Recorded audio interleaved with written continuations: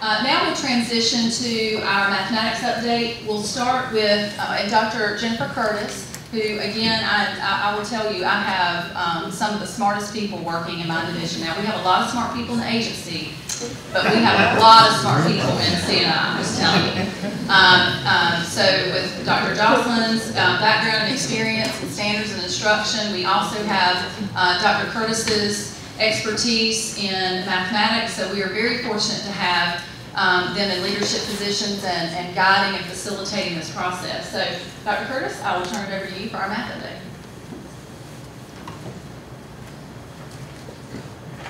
Thank you, Dr. Perkins.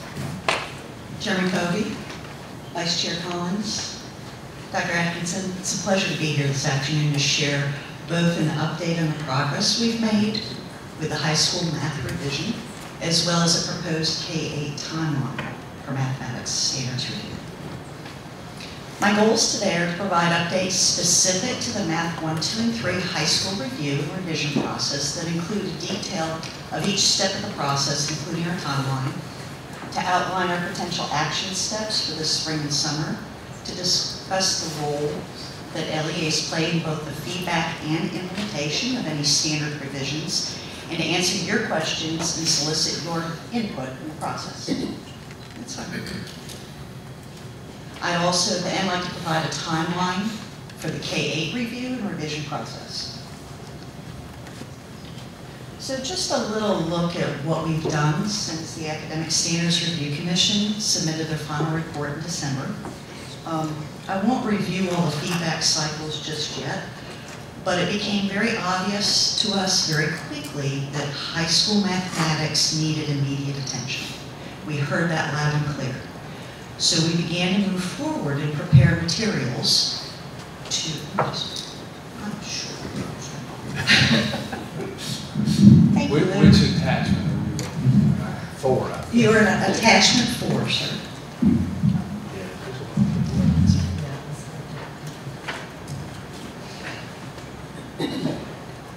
Got it? It's taking a while to load for some reason. Okay, I apologize. Would you like me to wait or continue?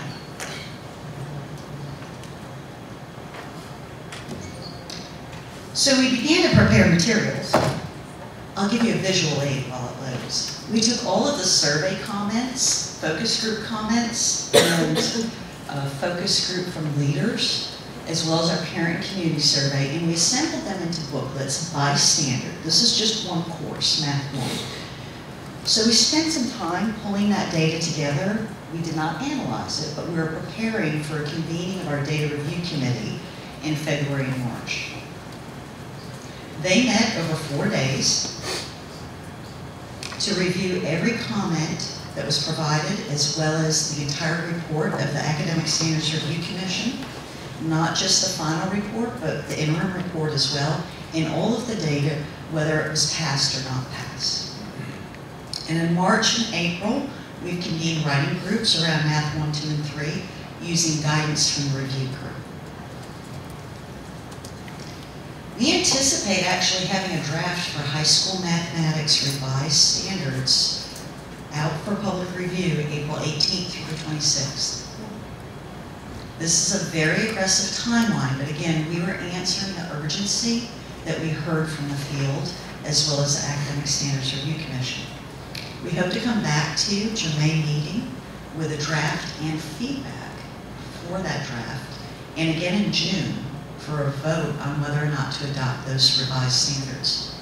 If you were to adopt them, we would hold regional meetings with district leaders, high school math teachers, to communicate those revisions from June 6th through July 30th.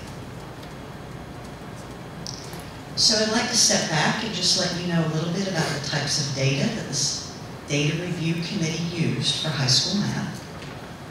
There are over 3,300 teacher responses, K through Math 3. 591 of those were high school responses. We had a community survey from January to April of 2015. We did not have the same numbers. We had very low numbers in that survey.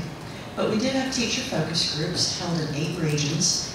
Every LEA was represented, and teachers worked together by grade band, K2, 3, 5, 6, 8, and high school math. We also held a leader focus group. These would be math coaches, math district leaders, principals, assistant superintendents who attended a leader session for mathematics. We had over 150 people participate in that. Then, of course, we took the Academic Standards Review Commission report, the final report, as well as the interim report that was submitted. All of that data was compiled for the review committee to use. And I'd like to just pause here for a second, and instead of me explaining what this committee looks like and the things that they did, if you don't mind, I'd like to share Chairman Covey about a 10-minute video. Would that be all right? Sure.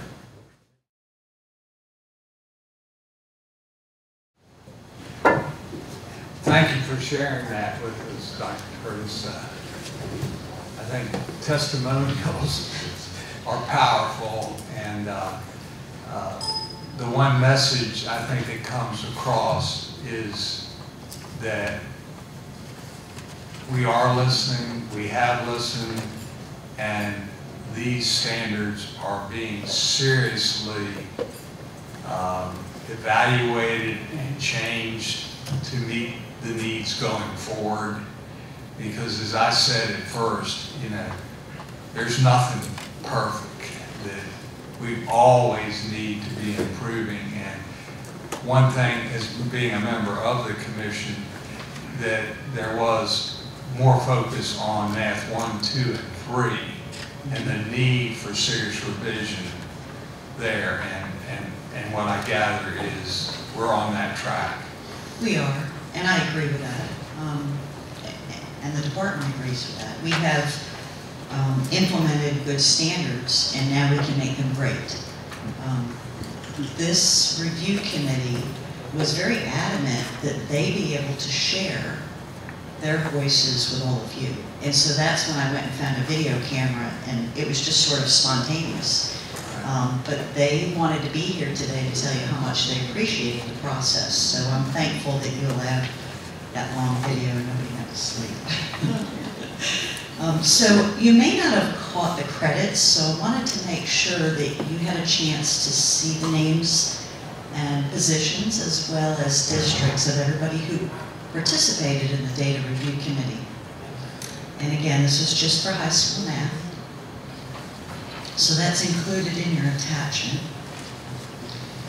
You may have seen these pieces of paper hanging on the wall behind folks as they were talking. And by the way, they were there on a Saturday as well. And they wanted to do that. They wanted to come back and do more work with this. So we truly appreciate their hard work. But we forced them to come to consensus so that they first started with small group consensus by conceptual category. You may know that as algebra or functions, geometry, number and quantity, probability and statistics. And then we mixed them up and forced them to come to consensus by course.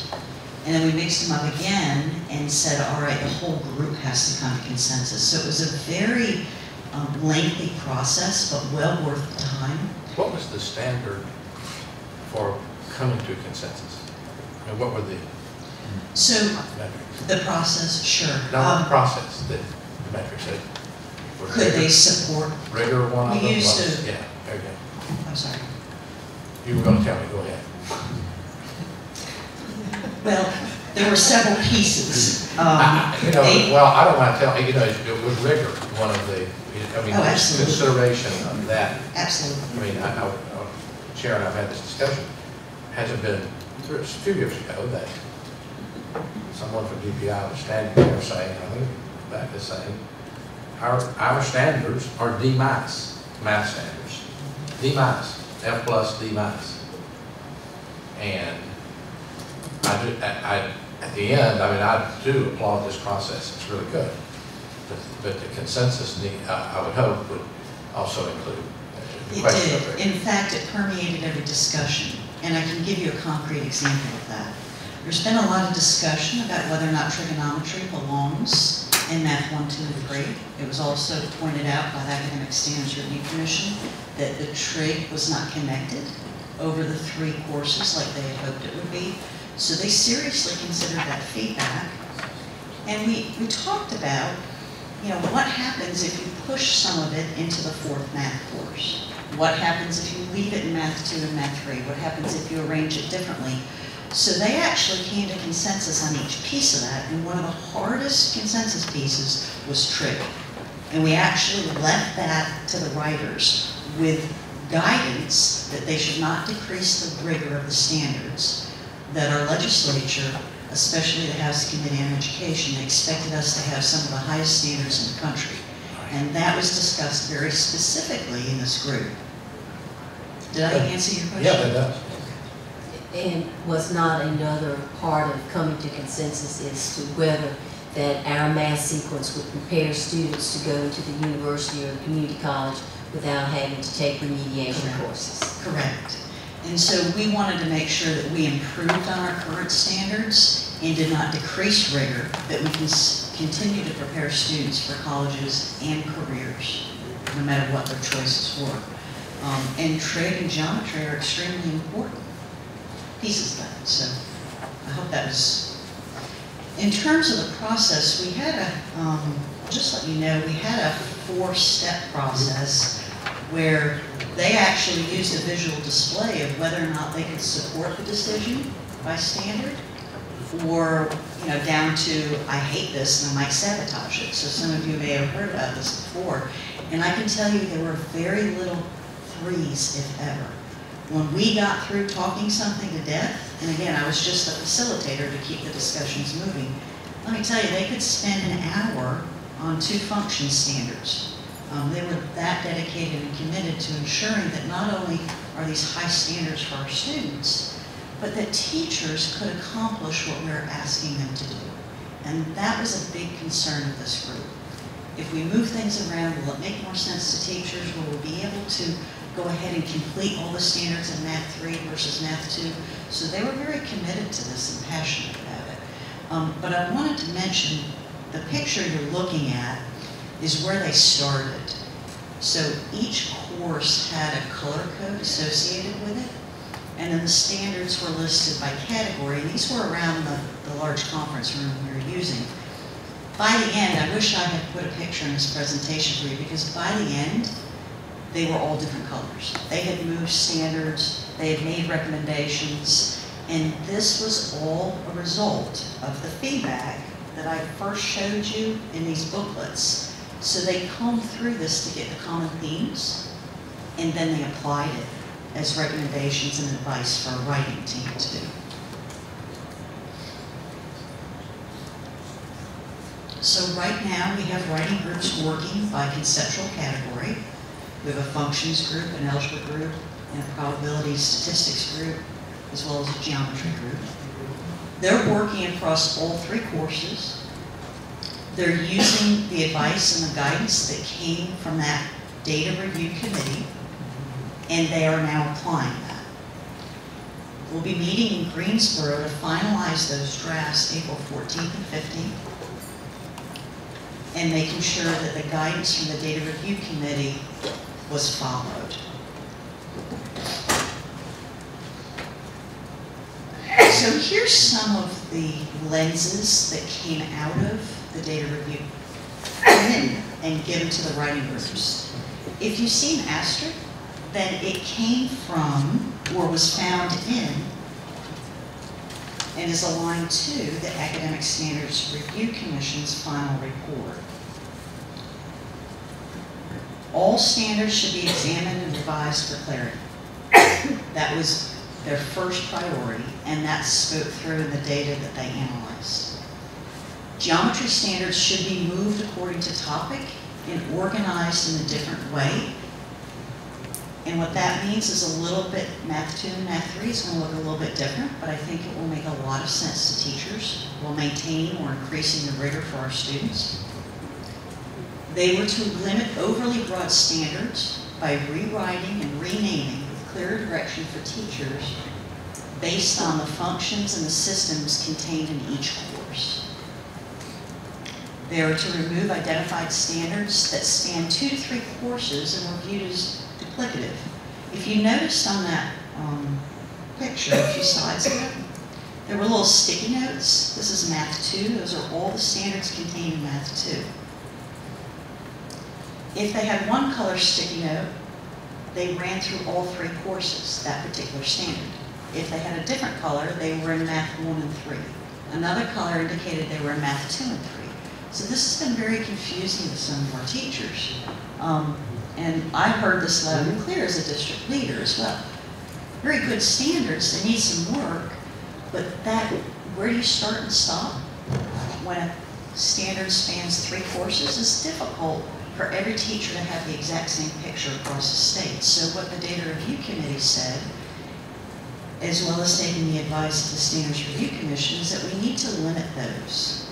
And we need to make sure that we give very clear direction to teachers where to start and stop.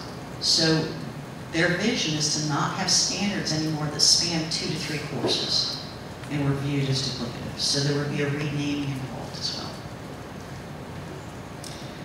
Thoughts on testing. We'll work with Dr. Howard's group, Testing and Accountability, to review the drafts against our current forms of the Math 1 EOC, as well as Math 2 and 3 final exams. We're going to solicit feedback April 18th through the 26th. I'll be coming back down here on the 13th to speak to the superintendents at the quarterly meeting to share this information. We've also given CNI leaders a preview of this so that they can begin to form feedback teams in their districts. We're going to provide a framework for the LEA feedback just because it's going to be on a very aggressive timeline, and we don't want to limit what they have to say about the standards, but we do need a way to organize that information as it comes back to the department. I will then bring you that feedback as well as the drafts at our May meeting. And we are on track for that. It looks like we're going to be able to have a complete draft ready April 15th. Now our K-8, maybe I should stop right there for a minute. I am finishing up with the high school portion of this, and so I'd like to address any questions that you might have. It's a lot of information and dates that I just shared.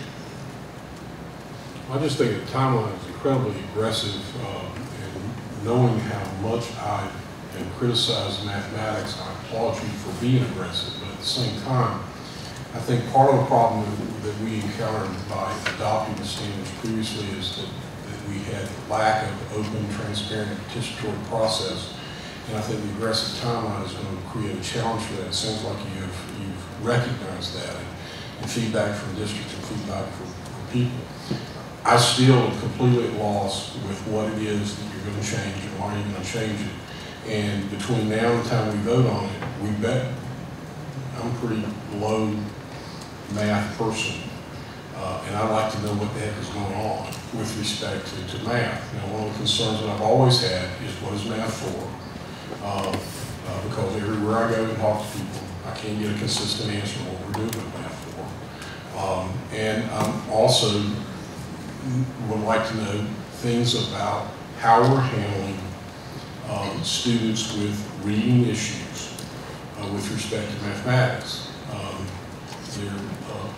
From looking at the test scores, it would appear that the math scores, which traditionally had been the gap, the achievement gap, was a lot narrower under the old standards. And they've gotten wider under these standards, which I think is related to the amount of reading that goes on in math 1, 2, and 3. So I mean, those are kind of big highlight questions, or the kind of things that I'm looking for. I don't really need to know when trig is going to be introduced, but I do want to know that the math that is being taught across the curriculum is math that parents will understand, will appreciate what's going on. That we're not having to have tutors for simple mathematic situation, because again, our parents are our first class teachers. And so if they're not engaged in what we're doing, we're losing a real big process in that. And our children who are have a lot more difficulties in high school have to be addressed a little differently than the rest. And so those are the kind of things I'm looking for. And I'm hoping between now and the time we have the vote, those kind of questions are going to be answered. And they're not only answered to me, but for the folks who will be asking me what's going on. I know that this is a very aggressive timeline, and one of the reasons is because of all the feedback that we have received about the need to change mathematics at the high school level. When we went through this process last time when these standards were adopted, it was really over a 2-year period. So it is definitely an aggressive timeline. And we face the problem in mathematics in making sure that parents understand, especially at the high school level, because if we do not use math, then we tend to lose those math skills. So it would be very difficult, although it's very critical for our students to understand quadratic equations and how they're used and polynomials, and that sometimes it's very difficult to use that math language where it's understandable to us who have not taken mathematics courses in quite a while. But I think that as we look at the clarity, then it really is important for our teachers to be able to translate what is being required. And I think of a visit that I just had to one of our elementary schools, and the teacher invites parents to come every first Thursday to go over with her parents what is going to be taught. So it gives that teacher an opportunity to show in that particular place how she is teaching area and perimeter, and then to help parents understand how that will be done. And that at the elementary level, that's much easier than it is at the high school level because of the complexity of mathematics. So we need feedback from you as to how we take a complex subject such as a quadratic equation and turn it into something that is, I mean, the big idea is that we want mathematics to be used to solve problems. And so maybe that is a way that we do that to help people solve problems. And then the other challenge we have is that when we look at mathematics, especially at the high school level, it is very difficult because problems involving mathematics do not come in neat packages as I was taught in geometry. I had to learn the theorem, thank you very much, came to say it. But no one taught me how I would use that in real life. And so that's the challenge we have, is to take a formula and turn it into something that a student can read a problem which would have words, because our problems in life do not come with a formula. We have a problem with words, and so we have to solve it. So there's some of the challenges we have, Mr. Collins, in being able to help parents and others understand. Perhaps one of our strategies can be, when we get to parents, is to say that your child is going to learn how to determine how much carpet is needed to be used in this room without any waste, and how much would it cost if you did the wrong measurements, whatever. So I'm just using that as an example. And I think that it would be helpful if you would share with them about the clarity about in the past when we talked about solving for one variable versus multiple variables, and how the committee has looked at how you would have clarity related to that. Sure. So we would do that through courses with distinct start and stops for teachers, and that's really surrounded around identifying which functions will be covered in each course. That may be way in the weeds beyond where you want to go, but that's really going to identify and drive how they're writing. So we haven't had that before. That is something that we've learned that we have to do for teachers, and that's one good thing about this review cycle, which we do every 5 years, and the idea of continuous improvement and growth allows us to do that. Dr. Curtis, excuse me for 1 second. How does this affect AP Math? It will not have any effect on AP Math. Okay. That has its own distinct curriculum and set of standards. So we're only reviewing the freshman, sophomore, and junior level courses that are traditionally known as Math 1, 2, and 3, but could be taken starting as early as 7th grade. To address Mr. Collins, questions about the aggressive timeline and keeping, I mean, I don't anticipate that we will stop soliciting public feedback when we bring the draft to you in May. I anticipate that all through May, we will hear from parents and the public as well, and that this will be a very transparent community-wide discussion across our state. So this is not something where there's just that one window, and I apologize if that came across in that way in my presentation.